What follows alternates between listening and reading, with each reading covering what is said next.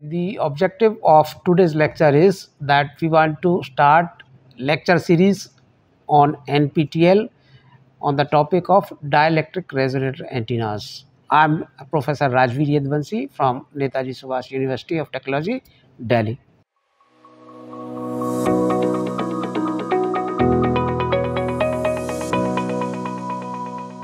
DRA. The full form of DRA is Dielectric Resonator Antennas. We are well familiar with the term antennas. These are basically devices which are being used in wireless communications systems for converting electrical energy into EM waves and vice versa.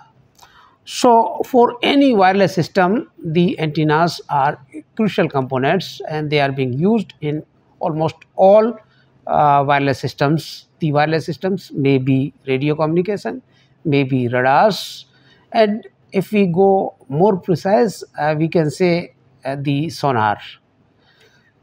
In wireless systems, we have seen the antennas being used specifically for broadcast, for receiving these TV as well as radio signals. We have seen bulky antennas which are generally made up of metallic part. But I'm talking something different which is unconventional, and it is not made up from material, rather it is made from dielectric materials. Why should we design dielectric material antennas? Those are known as dielectric resonator antennas. Reason being, the metallic antennas at higher frequency offer huge loss, and at higher frequencies they are unable to provide the efficiency. In dielectric resonator antennas, we have capability that they can operate right from microwave frequencies to terahertz frequencies, and they offer higher efficiencies, even better than 90%, which was not possible in case of metallic antennas at higher frequencies. Now, in dielectric resonator antenna, we have one more advantage, that the metallic antennas which are of patch nature, they have limitations of limited aspect ratios, whereas in dielectric resonator antennas we have two different aspect ratios, and these aspect ratio give designer a wide flexibility which was not possible in case of patch antennas. So one important parameter is that they are efficient.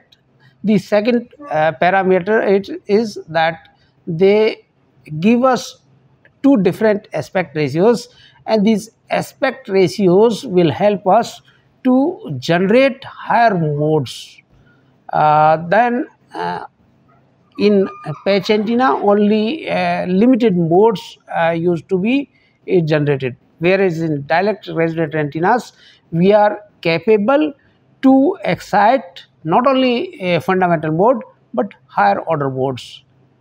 Again the question will come, what is the use of these higher order mode excitations which was not possible in patch antennas? The answer is we use these multiple modes or higher order modes by manipulating. Either we can combine them or we can split them. In communication applications, there are different applications. Either we want to operate at single frequency, or we want to operate multiple frequencies in one particular band. It means by splitting those resonant modes at certain intervals, our antenna will be capable to deliver different bands, and these bands can be used for different services. It means if we are able to excite multiple modes, we are able to cater different services on each mode using only one antenna, which was not possible in case of patch antenna. The second scenario, that if we want to have huge amount of bandwidth, that is bandwidth, wide bandwidth, or sometimes enlarged bandwidth, so that is also possible if we are capable to excite multiple modes. So by manipulating these modes, we can either merge these modes into single bandwidth, and we can achieve by merging these modes in particular band, we can achieve higher bandwidth, which was not possible in case of patch antennas.